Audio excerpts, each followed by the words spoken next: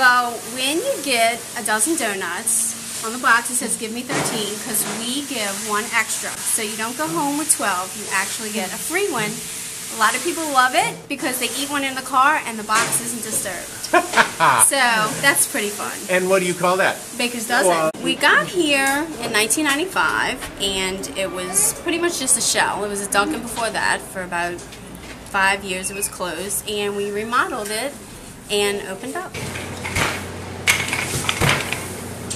So I probably don't want to arm wrestle with you. I'm thinking. We know everybody's order, we know everybody's name, we just try to make them feel at home here. And thank you, Donna.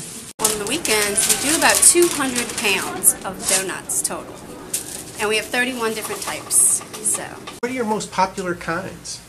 Well, for sure the hot glazed. And there's a little bit of moisture in there, so they'll spread and rise.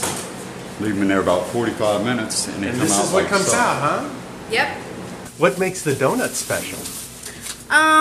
That's all Terry. All right. He doesn't skimp on time, and we buy the best mix, and he just doesn't cut corners, and he's been doing it for 40-something years, so. I started when I was 13, so 40 years. And where did you work before here? I worked for Doughboy, Tasty, and Dunkin'. What makes these donuts so good? I think mostly it's the fact that it's all done by hand. You get lots of air in the dough, which makes it fluffy. What's your work day? Normally it starts at midnight and lasts till 8:30, 9:30, somewhere around there. That's to serve. And that goes directly out to someone? Yeah. Oh, can I follow? Sure, come on. Here you go, Cindy. Here's your hot glaze. I'm with the paper. I was following your donuts. I hope that's all right. They look amazing, don't they? They sure do. What makes the donuts here so good?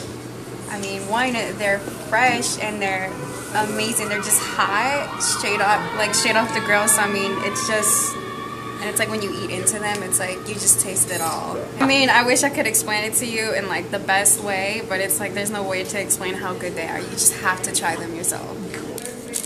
Goodbye, donut hole. Now, what do you think? Is it yummy? It really is good.